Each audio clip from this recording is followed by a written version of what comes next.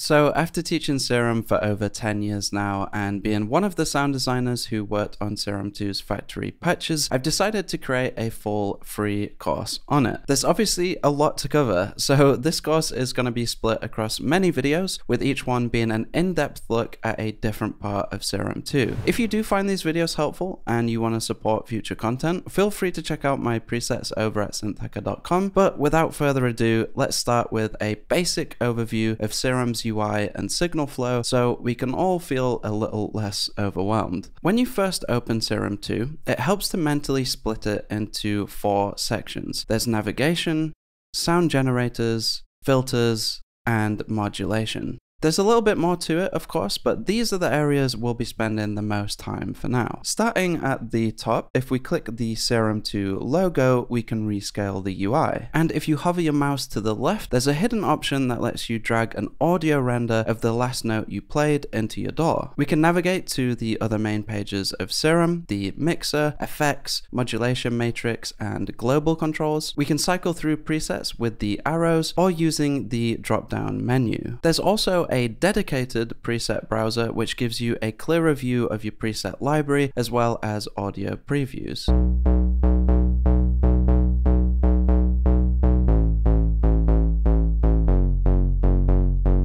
There's a save icon, which you can also Alt or Option click to quick save if the preset has already been saved before. Of course, there's the main menu, which lets us have quick access to the amazing manual, check for updates, start a new preset from scratch, import a third-party preset pack, like one of mine for instance, and quick access to the Serum 2 preset folders. Finally, we can easily undo or redo using the buttons, as well as control Serum's master volume. The next main section, and a little bit more exciting, is Serum's sound generators, where our signal flow begins. From left to right, we have the sub oscillator.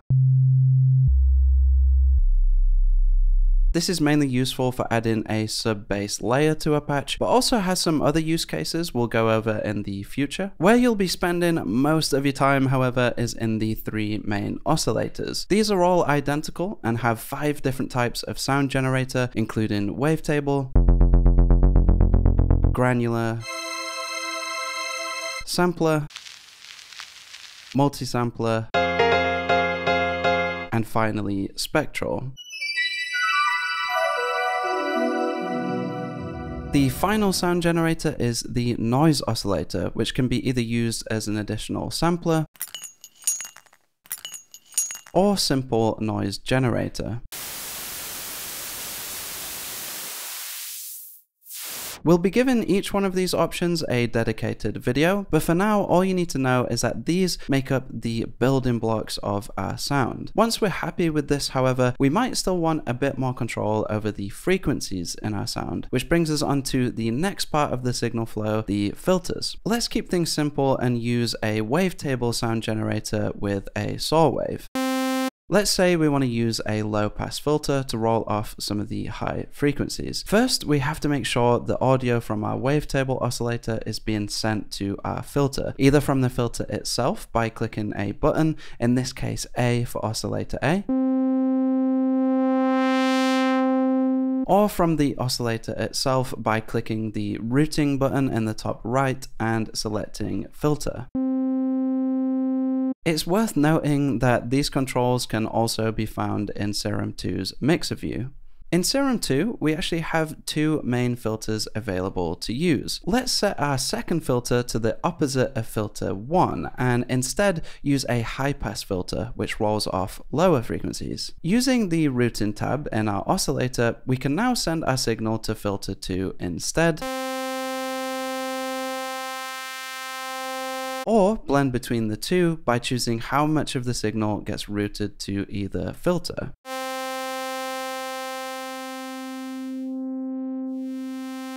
In this example, we're effectively splitting the signal into 2, meaning our filters are acting on the signal in parallel with one another. In some cases, however, we might want to first send the signal entirely to one filter, and then use the filter routing tab to send this filter's output to filter 2.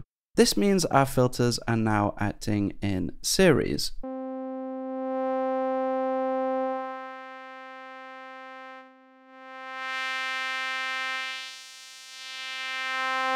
As well as being simple frequency carving tools, Serum 2 also has plenty of more interesting filter types that can sometimes be a big part of the sound design. We'll no doubt be exploring these in future videos, but just to complete our signal chain, we'll briefly touch on effects. One of the routing options you'll see for oscillators and filters is main. What this is referring to is actually the main effects group, the last part of our signal flow before being sent out of our synth and into our DAW. Serum 2 comes with a huge amount of effect modules that can either be used to add some final polish to a sound, such as a simple delay and reverb, for example,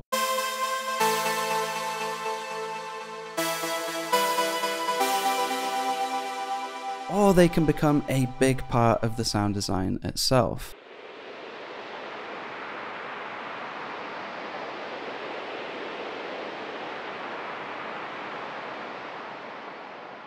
There's a lot to cover here in future videos, but a few things to mention are that you can add new effects with the plus icon in the top left, or by right-clicking anywhere in the effects page, temporarily bypass an effect using the icon either on the effects panel or the effect itself. Most effects also have a mix control, which is a balance between the dry signal versus entirely the effect itself.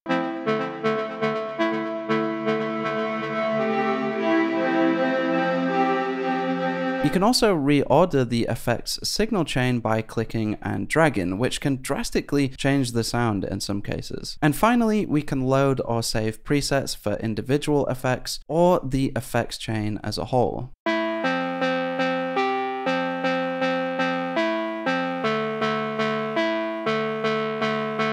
So, to summarize our signal flow, the sound begins in our sound generators. It's then sent to our filters, then out of the filters into the effects, before finally being sent out of the synth. There are some exceptions. For example, we could make one or all of our oscillators bypass the filters and go straight to the effects. Or maybe we want an oscillator or filter to skip the effects entirely and send it directly out of the synth by using the direct routing option. A common example of this would be if we want a clean sub-bass layer, for example. There are some more advanced routing options too, such as using effect buses, which we'll be covering in a future video. Along our signal flow, we can obviously make changes to certain parameters to shape the sound. The filter cutoff, for example, which is the frequency at which our filter starts to act.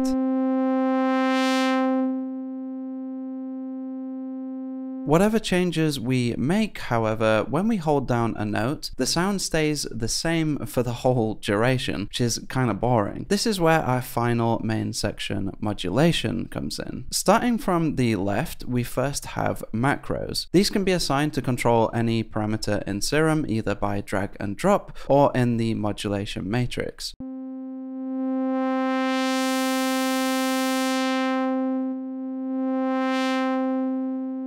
We can toggle whether the modulation is centered around the current value or not by Shift-Alt or Shift-Option clicking. We can control the range and direction of the modulation by dragging on it directly or in the mod matrix. Any modulation source can also be bypassed or unassigned at any time by right-clicking the mod source or the parameter being modulated. Macros have two main functions. Firstly, they can be used to give you a convenient way to control multiple parameters at the same time. Like in this bass patch, for example, where we have a macro affecting 8 different controls.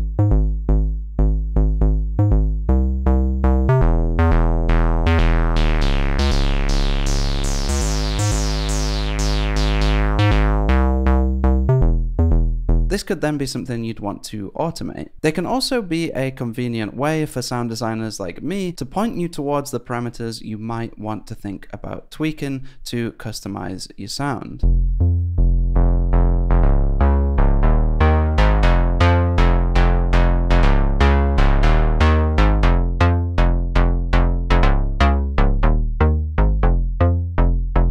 It's worth mentioning you can also adjust these macros from the preset browser, as well as in the clips view, which we'll cover soon. Although very useful for quickly adjusting parameters, without automation, the parameters being modulated are still static. And this is where envelopes and LFOs come in. Envelopes are triggered anytime Serum detects a new note. There are 4 envelopes available, with envelope 1 by default always being assigned to the amplitude of our sound. We can adjust the envelope using either the ADSR parameters along the bottom or by directly clicking and dragging the envelope itself. Attack is the amount of time it takes a note to reach its highest amplitude.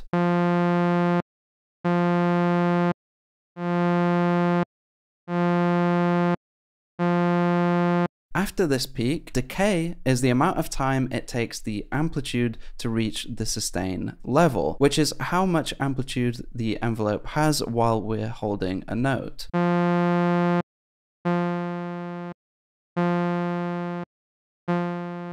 Release is the amount of time it takes the amplitude to reach 0 after the note ends.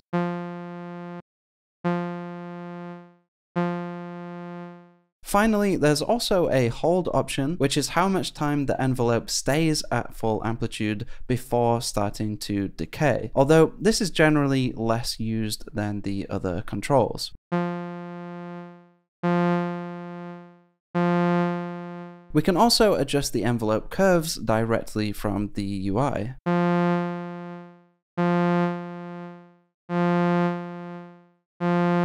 Envelopes behave exactly the same way when we use them to modulate other parameters, again using our filter cutoff example.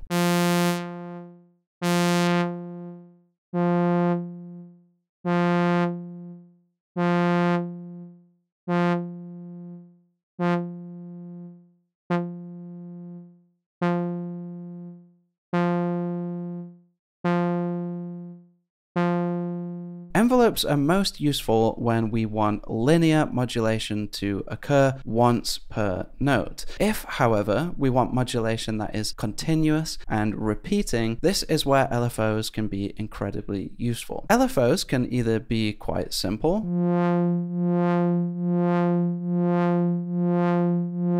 or much more advanced. There's way too much here to cover outside of a dedicated video, but some basics to be aware of is that they can be shaped similar to envelopes by clicking and dragging.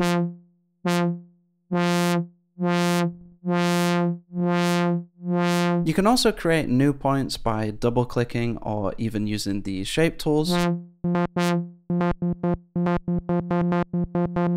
There's a rate control that controls how fast the LFO repeats, which by default is synced to your host BPM,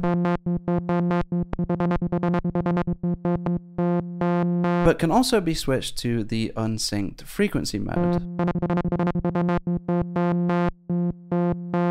LFOs have 3 different modes. Retrig, the default, which restarts the LFO every time a new note is played. Free, which ignores incoming notes and just follows your DAW. And envelope mode, which means like an envelope, the LFO will only trigger once per note.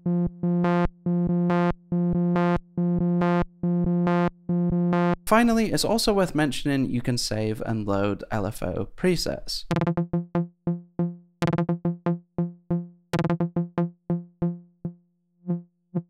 In Serum, we also have velocity modulation, which lets you use your note's velocity, how hard a keyboard is pressed, for example, as a modulation source, especially useful for presets you want to behave more similar to real instruments when played.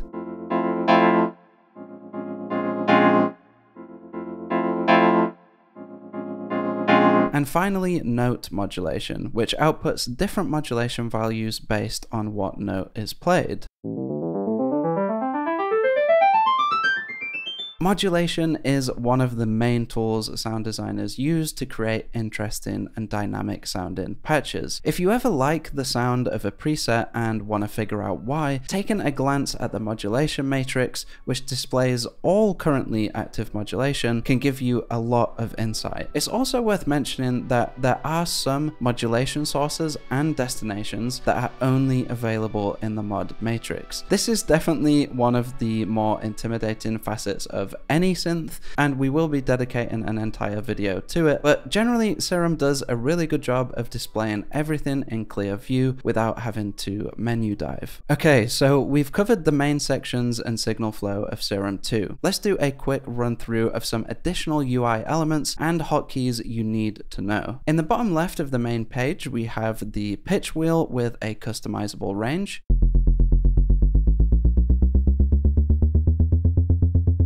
as well as a mod wheel modulation source.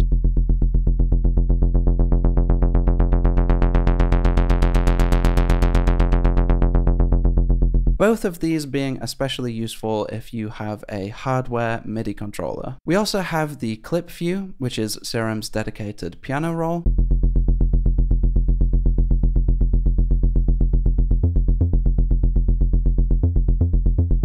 as well as the arpeggiator, which takes chords and sequences them into melodies.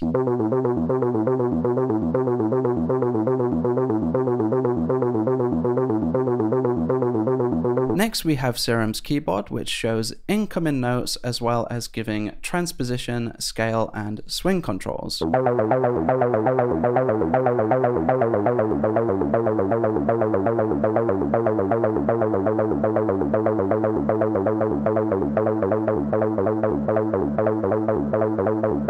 In the bottom right, we have voicing, which if set to mono, only allows one note to be played at a time. Useful for bass sounds, for example, when we don't want overlapping notes. When mono is switched off, our synth is polyphonic, and the maximum number of notes we can play is customizable. If you're having issues with Serum demanding too much of your CPU, limiting this voice number can be a useful way to remedy this. Finally, we have portamento, which lets us control pitch glide from note to note.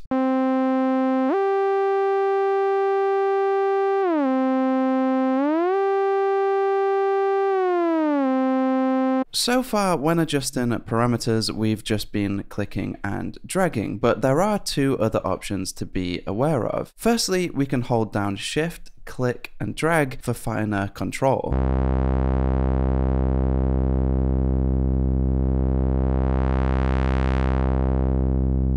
We can also double click to enter values manually, useful for pitch, for example.